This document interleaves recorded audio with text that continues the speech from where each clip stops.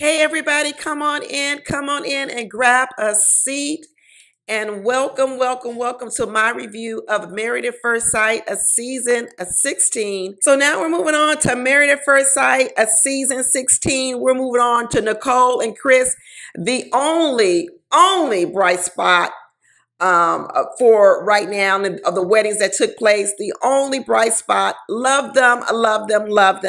I am still enthusiastically a thumbs up. You know what? It's so many other couples we know that aren't going to make it, and we have a couple of shaky couples that this is one I feel really comfortable with that will make it. Every week I feel stronger and stronger about them. And let me tell you, if any of you don't believe in the power of positive thinking, you need to believe in it now with Nicole and Chris, because Nicole is the queen of positive thinking. And let me tell you, she has even excited me to say, you know what? I'm going to start incorporating even more of it, because this girl thinks positively. You know, they said they was both matched because they both have a big hearts. I can see it. I can see that this match was a good match because they really do both have big hearts and they're super enthusiastic about each other. The other part I like about this couple is they're not superficial. They have figured out that these streets out here, these dating streets, are treacherous, and they really don't want to be in them again.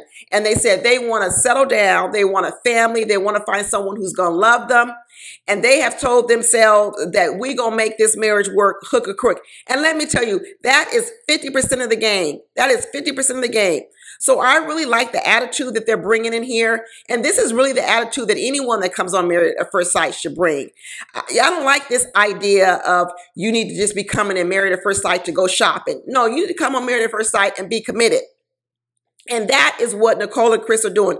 Nicole said she don't like to go shopping anyway. When she was going shopping for that wedding dress, she was like, I don't like shopping. Probably because, you know, she probably has some body positivity issues she need to work on in the past and present. Because a lot of times when you're not comfortable 100% with your body, shopping is the last thing you want to do.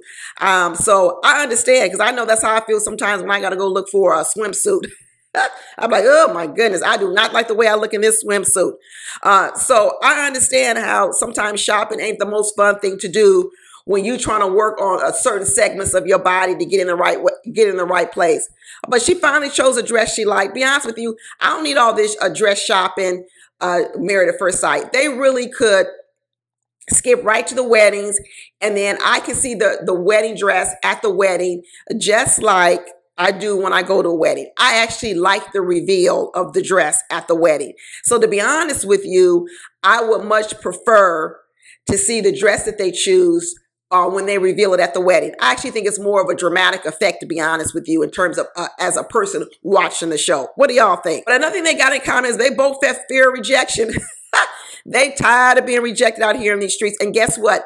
As a result of them not liking to be rejected, they have come into this marriage saying they're not going to be doing the rejecting. That's another thing. Sometimes, what's the old saying? Do unto others as you would like others to do unto you. And these two are practicing that, because what they're saying is, we both have been rejected time and time again, and we're not going to come into this relationship of rejecting each other. We're going to come into this relationship accepting each other. And you know what? I really like this about this too. I think these two are going to go on and have a wonderful marriage. If they can keep this energy, if they can keep this attitude, I think they're going to have a really good time. And the other thing I still like about Nicole is she is so aware of what her flaws are. And when I say flaws, I mean things that people that have rubbed people the wrong way and before. Her parents talk about it. Her friends talk about it. She talks about it. And what she knows is her personality, her speech, her whatever can sometimes overwhelm people and be too much. And so when she comes into a situation, even though she's not saying I'm going to be someone completely different, she also is willing to listen to people when someone says, hey, you need to tone it down. That's what I like. That's the balance that I like. That it doesn't mean that you always have to pretend you're someone else, but it also means that if someone comes up to you and say, hey, you know what, can you tone that down just a little bit? You won't take the position, what's wrong with you? What's wrong with you? No, you changed. I ain't changing. That's what I like her, which means she's willing to compromise. She's willing to work with someone. She's willing to bend. She's willing to do these things because she's obviously heard this time and time again. And what she's saying is, if this is what's keeping me away from finding a partner who wants to love me and be with me, then I'm willing to make the adjustments. And I like that about her. I really do. But that suit Chris chose, oh, good Lord, it looked like a mariachi suit. It was ill-fitting. It was baggy. I really didn't like the suit at all. All he needed was some ruffles in front and a guitar or whatever you want to call it. Acoustic guitar. And I'll be like, oh, is this the mariachi band coming to play for the wedding? It was a horrible look. It was a horrible choice. But hey, you know what? That's okay, because Nicole is not into the outside. She's into the inside. And who cares about that suit? Okay, let's keep it moving, because that suit was ill-fitting. Even when his friend came into the room and saw him in it, he goes, what is this, your pajamas? It was so baggy. It was like something you wear to bed so you could be comfortable. But he said he don't want to be out here on these streets after his wedding. Chris says he's not trying to go back to the streets. Nicole says she ain't been in love since Bennifer was around the first time, not the second time, the first time. She said it's been a long time since she's been in love. And she says, darn it, I'm going to get in love. I'm going to fall in love. I'm going to have me a husband, a man. I'm going to get married. These two have hit the lotto. This is how they feel. They are walking through this wedding and this experiment as if they just won the Mega Millions for $2 billion. And I'm here for it. I am here for it. And let me tell you, all this positive thinking that they're doing, it must have manifested in its way, because these two have already said they predicted each other's names. He said he knew he was going to marry Nicole. Remember before, he said Nicole with brown hair. She said she had chosen the name Chris. They both had done that. They both gave each other these moon rings or these stones, kind of in the same family of gifts. I don't know. Let me tell you, the stars are lining up. All you psychics out there, astrologists or whatever else, what's going on here? What is going on? Because there seems a lot of things that are lining up. Give me your insight, because they had predicted each other's names, what they may look like. They gave each other almost identical gifts.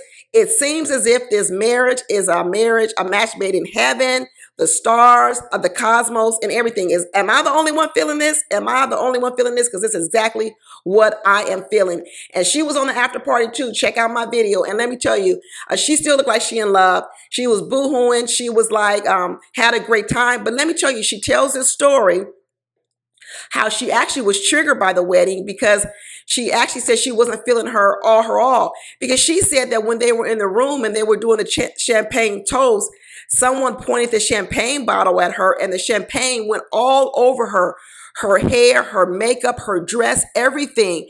So she said right before she was about to go out, she was completely wet from the champagne toast, y'all. Oh my goodness. I mean, I couldn't tell at the wedding. Could y'all tell? But she said she wasn't really feeling comfortable. But you know what? It didn't matter. That's why I think maybe this was just an alignment out in the stars and God in heaven, because I couldn't tell any of that at all, that she had just gotten a whole champagne toast accidentally. I thought she looked beautiful. I thought that her makeup really looked nice at the wedding. So I didn't notice it at all. But she told that story on the after party. Be sure to watch my video and I'm going to talk about it even more. But they had them a nice, good, big kiss at the end. They started off their marriage correctly. And let me tell you, I am all in on this couple. This might be the only couple that really gets us excited. I'm still excited about Aries and Jasmine as well. But the other three couples, I'm not feeling good about. But y'all can watch my other videos on them as well.